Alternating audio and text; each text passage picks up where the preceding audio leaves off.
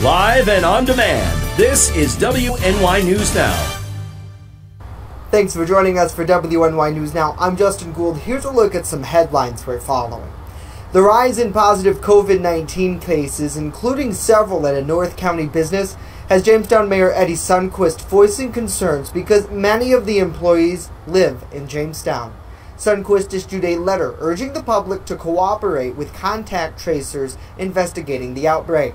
Chautauqua County officials announced 50 new cases of COVID-19 in the county yesterday, with more than half related to Field Brook Farms. Public Health Director Christine Schuyler is reminding businesses that she has the authority to file cease and desist orders, which comes with a $1,000 fine for those violating state regulations.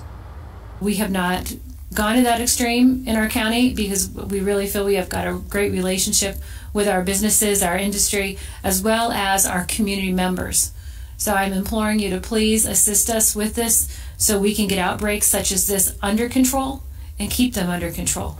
Officials say there are 31 active cases, with 21 of them related to Field Brook. A Bemis Point woman is in county lockup after allegedly striking and dragging a child up a stairwell over the weekend. New York State Police allege 30-year-old Taja Pettit struck the minor victim approximately 4 times and then dragged her upstairs by the ear, all in the presence of a younger child. Troopers say when a third party attempted to interfere and stop Pettit from abusing the child, she allegedly struck him. When responding officers attempted to place her into custody, they said she became disorderly and attempted to flee the scene but was eventually arrested following a brief struggle. Pettit was taken to Chautauqua County Jail and faces several charges. Well, a resolution calling for a law to establish a 5-year residency requirement for police officers hired from January 1st and beyond was verbally amended to 10 years during a Jamestown City Council work session last night. Several members of the council, including retired Jamestown police officer Jeff Russell, says that officers should live in Jamestown during their careers for an extended period of time in order to be more involved and in tune with the community. Russell says he became frustrated with officers working here in the city before leaving for their dwelling outside of Jamestown. And I did witness that on the job. It was very frustrating for me as a citizen to see officers that never worked or never lived a single day in the city, and that they would take their paycheck and drive back to Westfield or Fredonia or whatever, and it was very frustrating on my part. And it would be even more frustrating when I would see these individuals that they would move up in rank. So now you're talking about they're making even more money and taking more money from the citizens and going back to their communities. Jamestown Mayor Eddie Sundquist says his staff will re-prepare the law. A special meeting will need to be conducted prior to a final vote. Well, officials are warning boaters on Chautauqua Lake to steer clear of new devices that monitor Lake algae. The devices are now deployed on the lake to monitor water conditions in an effort to learn more about harmful algae blooms. One monitor will be in the middle of the lake between DeWittville Bay and Irwins Bay, while the other will be located between Colburns and Cheney Point. Boaters are asked to avoid the platforms and mooring lines, which they say extend beyond the barge. The platforms will be illuminated from dusk until dawn. Coming up, we get a check of your first offense weather forecast. That next.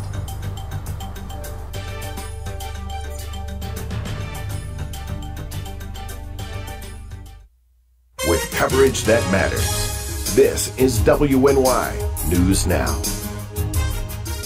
EagleZip.com is your local one-stop shop for all of your home and business computer needs. Located on Fluvan Avenue Extension, just outside of Jamestown, EagleZip.com sells and services all brands of desktops and laptops, as well as servers and network equipment for your business. All new computer sales include transferring your data from your old computer plus a 2-year warranty. Call EagleZip.com today. Stop by EagleZip.com today and let us make computers easy for you.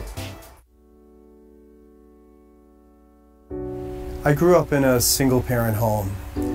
We were raised by my mom in a one-bedroom apartment in Queens, and I slept in what was supposed to be a dining room just off the kitchen. We were poor and fell behind in our bills. More than once our electricity was shut off and there were eviction notices taped to our door.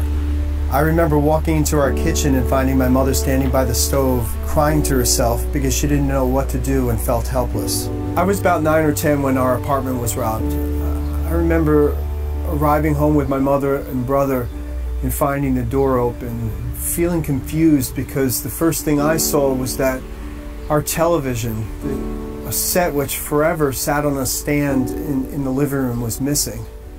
I know firsthand what it's like to be a victim, to be assaulted, robbed, to have things taken from you which you're never going to get back, and to be scarred by experiences which 30 and 40 years later still haunt me. We're lucky enough to live in Chautauqua County where by and large we feel safe, but unfortunately bad things do happen here. I want to be the district attorney who personally prosecutes the most serious crimes and who's there for victims every step of the way. These are the people I want to represent, to fight for their justice, to fight for our justice in the courtroom, to help people who have suffered at the hands of others. This is why I want to be your district attorney.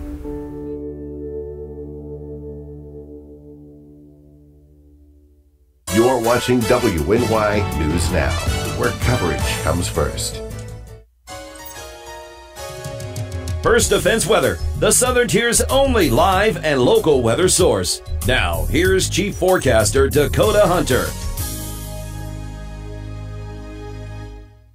All right, welcome back. And hey, how about the sunset last night? Did you get a chance to see this? Take a look at this great shot that came in from David of the sun going down over Chautauqua Lake last night. That is just peaceful. And of course, if you have any pictures or videos of the weather, Hunters WX on Facebook and Twitter, and of course the First Defense weather page on Facebook, and that is how, that's how you get it to us, and we will get them on the air. So through the afternoon today, any of the showers and storms will come to an end for essentially later this afternoon, then partly to mostly sunny skies. There's a small chance a couple of them, especially early this afternoon, could be strong to severe, but the threat is relatively low. 74 to 83 with a nice northwest breeze averaging about 7 to 14 miles per hour. So as I just told you, much of the afternoon today is going to be dry after those storms come to an end. Now tomorrow will be mainly dry. The best chance for rain tomorrow is going to be later in the afternoon into Wednesday night, and then through Wednesday night all the way through Friday we will have a chance for strong to severe thunderstorms during that whole period. And Laura is single as a Pringle down there in the Gulf of Mexico, since Marco has now